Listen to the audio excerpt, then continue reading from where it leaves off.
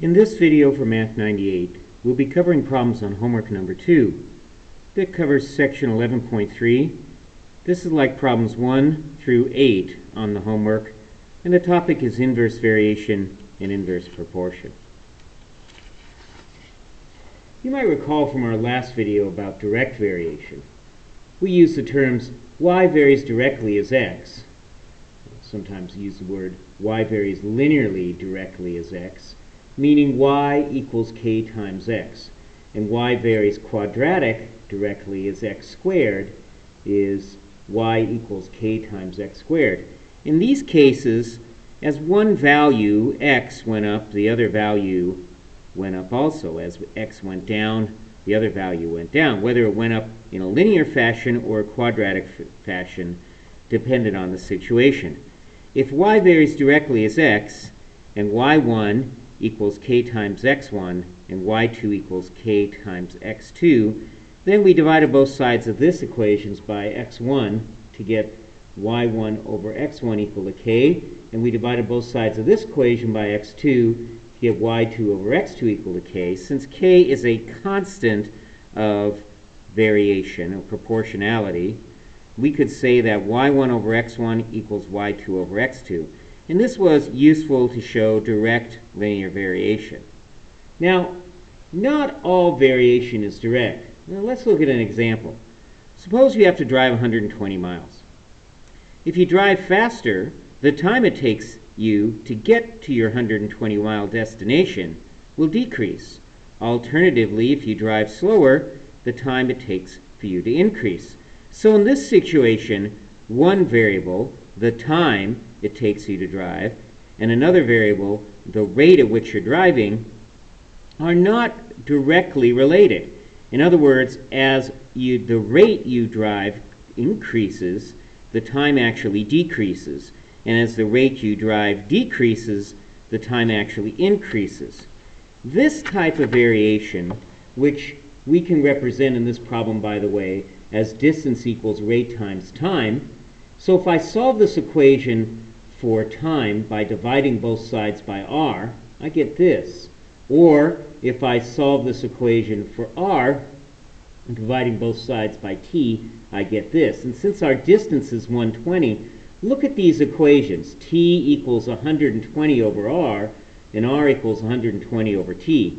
Now, these are not in the form y equals k times x. Notice the variable is in the denominator. This is a different type of variation called inverse variation. So here's a definition.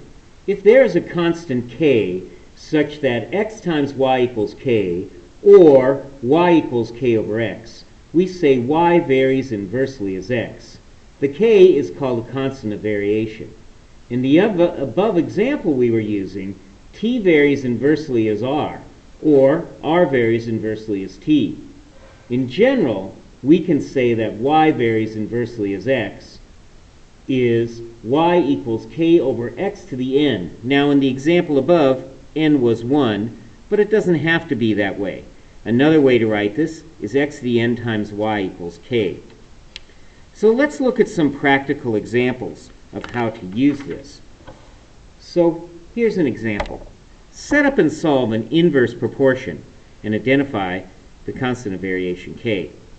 A batch of stew serves 45 people. When the servings are 2/3 cup per person, how many people x can be served if the servings are increased to 1 cup per person? So I'm going to define some variables where x is the number of people served and y is the serving size. Now, this definitely is inverse variation, not only because the problem says so, but just think about it. If a smaller serving size will feed more person than a larger serving size. So as serving size increases, number of people that can be served decreases. So my first method is to use the inverse variation relationship, y equals k over x. Now, I know when x equals 45, when y equals 2/3, so I can write down 2/3 equals k over 45. All right, so now I can cross multiply, and that would give me 90 equals 3k, and k equals 30. So my constant of variation is 30. Okay? So if I want to know when the serving size is 1 cup, so when y equals 1 cup, what's my value of x? Well, it's pretty easy to solve this equation right here. When y equals 1, I get this equation right here, and that, of course, gives me x equals 30. So you could have 30 people served. Now notice, as the serving size increased, the number of people you could serve decreased. So this was inverse variation. Now, there's another way to do this that doesn't involve finding that constant of variation k. Sometimes I just like to do that. I found that here. But another way to do this is to use this idea. For paired data, x1, y1, and x2, y2, being inversely proportional means x1 times y1 equals k, and x2 times y2 equals k. And again, since that k is a constant of variation, it means that these two numbers multiplied together are equal. So, or you could write it this way. So what I could do in my case is I know, since x is the number of people served, I'll go back and look at that, and y is the serving size, I know that I have 45 people served when the serving size is 2/3 a cup, and I have x people served. That's what I wanted to solve here, right? X people served when it's 1 serving size. So what do we have here? Well, what we can do is we can say, all right, if this is x1 and y1, and this is x2 and y2, then I can use this little relationship. x1 times y1, 45 times 2/3, equals x2 times y2, which is x times 1, which I'll just write as x. Now 45 times 2/3, you will see is 30. So I get the same answer. So you can use either of these methods when encountering this type of problem on WebAssign. Let's do another example.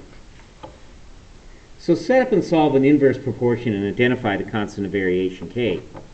At $40 per ticket, an athletic office can sell out a 75,000-seat stadium. In order to maintain the same total revenue, how many tickets would have to be sold at $64? So here we have $40 per ticket. They will sell all 75,000 seats. If the price goes up, there's probably some of these people who say, whoa, that's too expensive, and you won't sell as many seats. So again, we see an inverse proportional relationship. As price goes up, number of people attending or number of people at the game will decrease. So let's let x equal number of people in the stadium. And let's let y equal the cost per ticket. Now I'm going to do this both ways. First way, I'm going to find this constant of variation k. So I know that when we have $40 tickets, that I'm going to sell all 75,000 seats. So I have $40, because that's my cost, equals k over 75,000. Now multiplying both sides by 75,000, I get 40 times 75,000 equals k. I'm going to run to my calculator here, because that's a pretty big number. So I'll turn my calculator on. Now 40 times 75,000, whoops, okay, hold on. 40 times 75,000. So k is, wow, that looks like 3 million right there. Okay, so now I can write down the equation. Y equals 3 million divided by x. Okay? So, now what? Well, I know that my tickets are going to be $64. So $64 equals 3 million divided by x. Move this up a little. Multiply both sides by x. I get 64x equals 3 million. And if I divide both sides by 64, again, I'll use my calculator. 3 million divided by 64 equals 46,875. So in order for the amount of money to be the same, they would need to sell 46,875 tickets. Now let's do this problem the inverse proportion way. Again, let's go back. X is the number of people in the stadium. Y is the cost of the tickets. So my first problem, I had 75,000 people in the stadium when it was $40 a ticket. In the second problem, I didn't know how many people would be in the stadium. We'll call that X when it was $64 a ticket.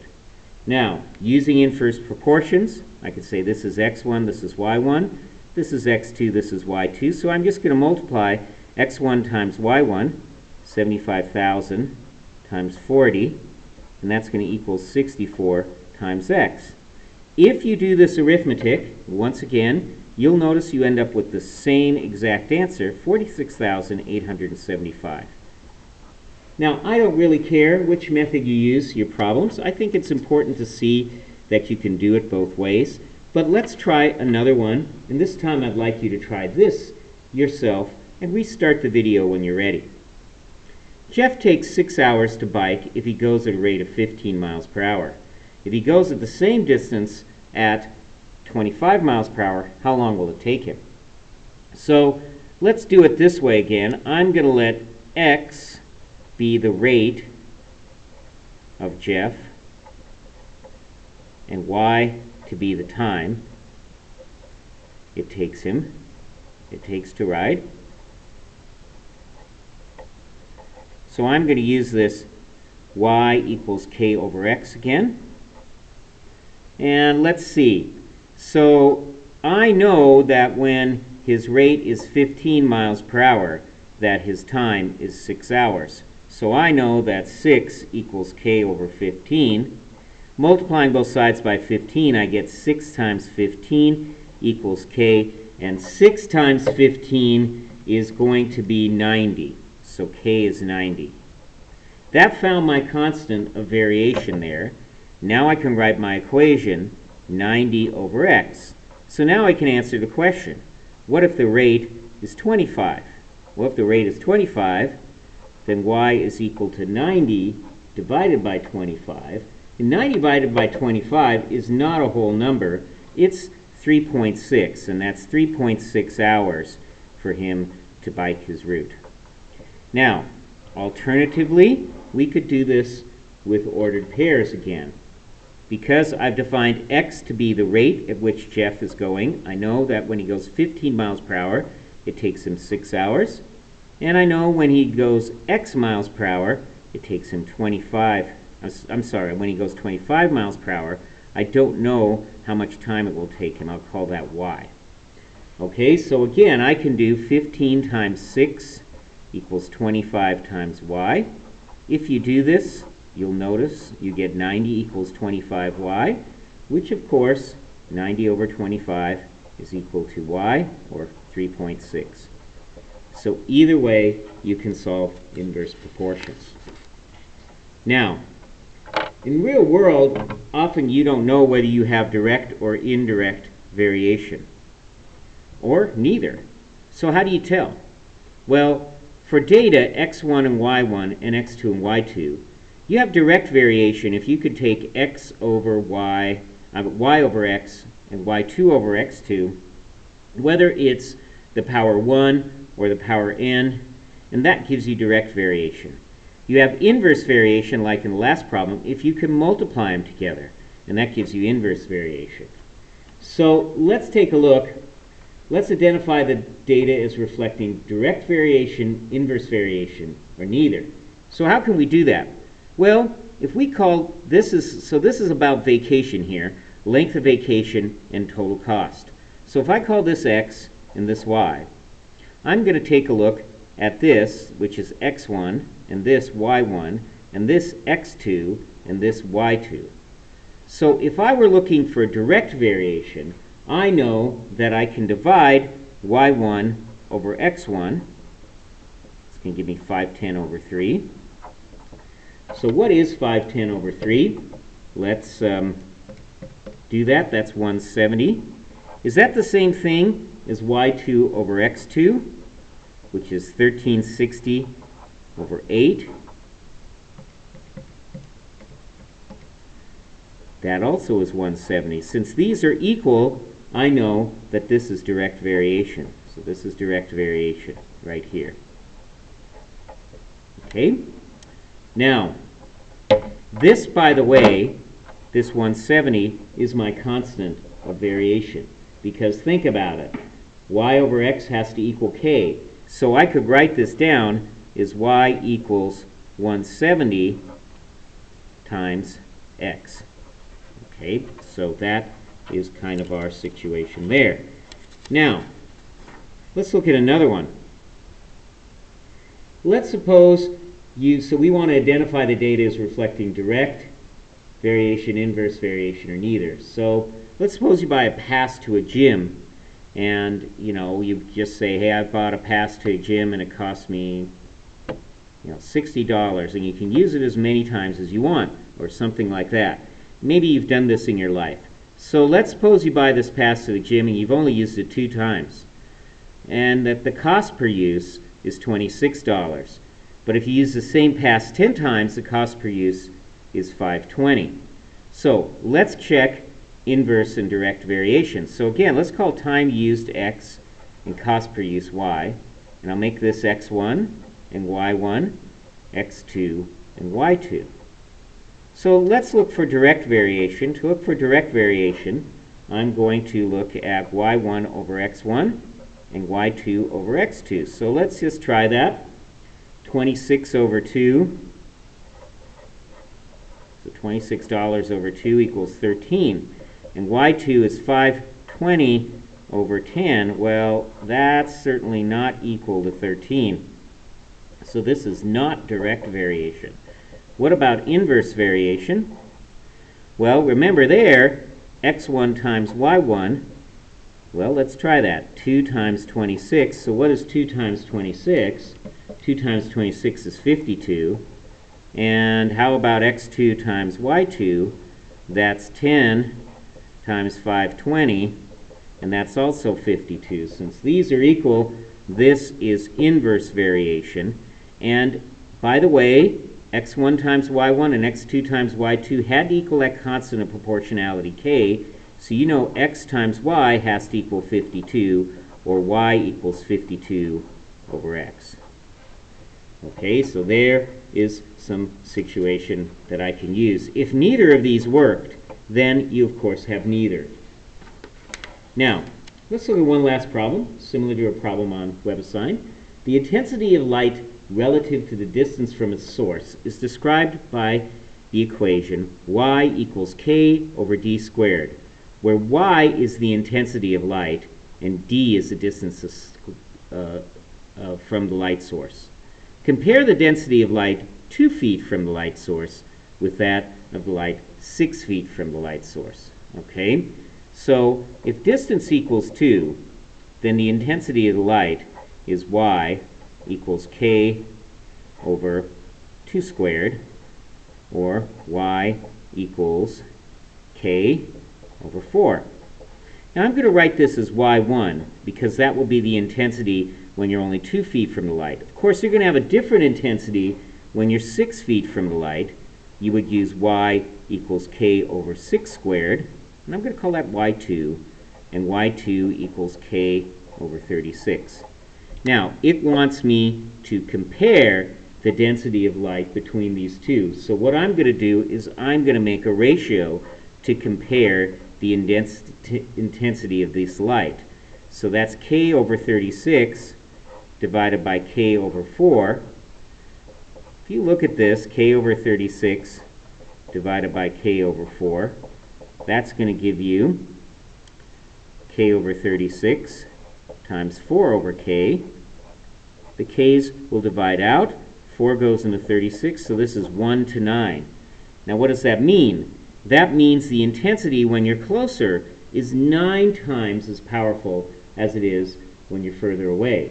So when you're 2 feet from the light, you're 9 times, okay, notice that's y1 here, you're 9 times more intense than when you're 6 feet from the light.